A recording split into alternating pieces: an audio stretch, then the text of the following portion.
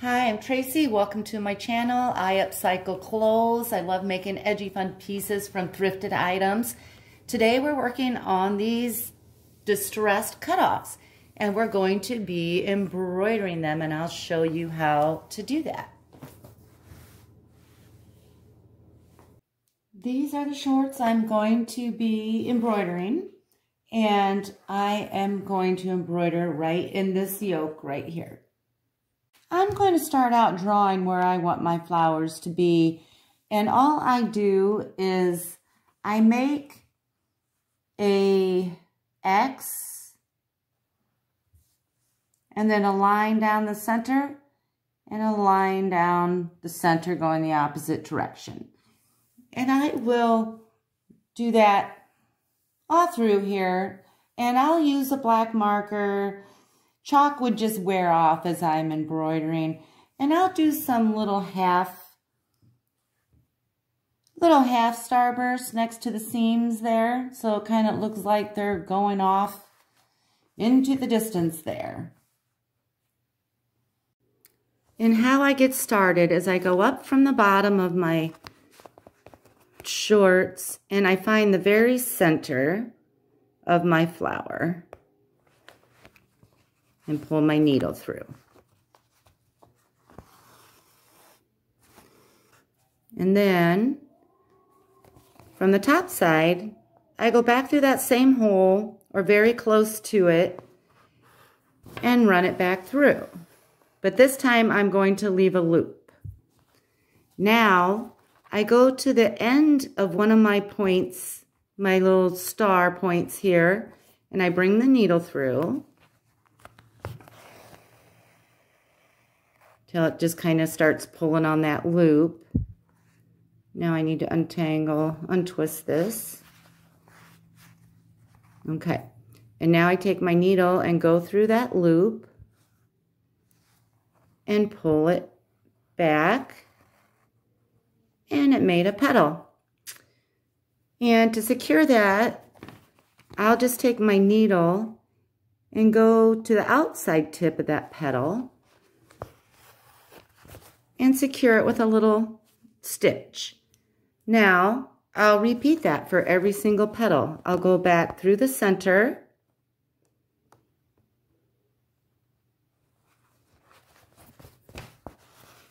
like so. Go back through the top, through that same hole or very close, and I'll leave a loop and go to the next petal or star point, very end there.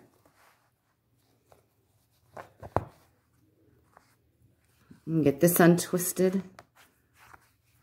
Okay, and so now I'm pulling that through just till it starts to kind of tug on that loop. And then I'll bring my needle through the loop and make another petal. Now I need to secure it with a stitch, so I'll go outside that petal just a teeny bit and secure it. I'll do it one more time and then I'll just shut the camera off and kind of finish it myself. So I'll go up through the center, back down,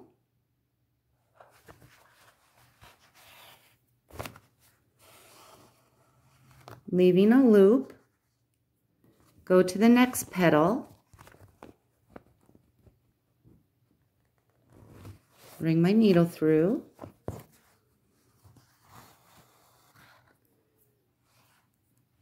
bring it through the loop, make the petal, and secure it. Now I'll finish that and then I'll come back and show you on the opposite side how I tie that knot off. Okay, so I've just got one more stitch on that little flower we're working on, and then I pull it through. And now it is on the back side. And zip this. Okay, So here it is. Now you can tie the knot off by hooking it. Let me try to get a good view here. Hooking it through one of these petals and tying it off. But I like to catch a teeny bit of the denim. I feel like that makes it more secure. And then just make a loop there, bring my needle around twice and pull it tight. And I'm kind of a weirdo about making things extra secure, so I usually do it again. Wrap it around twice and make a knot. And then I snip it off.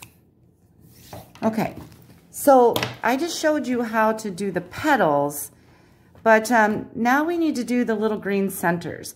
What I do, and I kind of did this out of order just so I could show you, but I did all the petals first. And then I go back, you know, so the caramel, the yellow, and the pink. And then when I'm all done with the petals, I go back and I start at the very end with the green and make the centers. And I'll show you how I make the centers. Okay, so I'm using kind of a grass green or a Kelly green thread. You can do whatever you want. It's your project, any color. So I'm going to make 3 small stitches just in the center. And so I'm kind of coming in off center. And I don't know, less than 1/4 of an inch, maybe 1/8 of an inch. I'll bring it back down. And I just have one little stitch there. Now I'll go next to it as close as I can, which can be a little tricky, just got to play around with it. That's pretty good. Pull it up. Sometimes it's hard to get through there. Oops. And then just go back down next to the other stitch.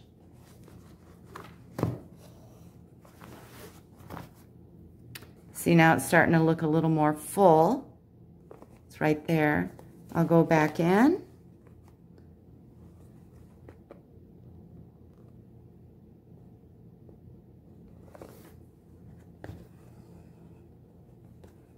And right down next to that other stitch.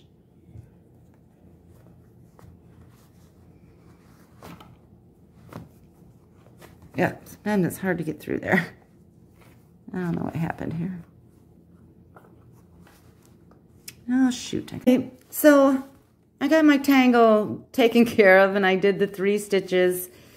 And of course I don't have any issues until I'm actually filming it. But really, it's not that hard. So I'll just show you quickly how I tie this off. This one I don't catch the denim. I just kind of go into this wad of thread here and I make my knot there. Twist my needle twice, pull it, and then do it again. Okay, now I'm all finished. Thanks so much for watching.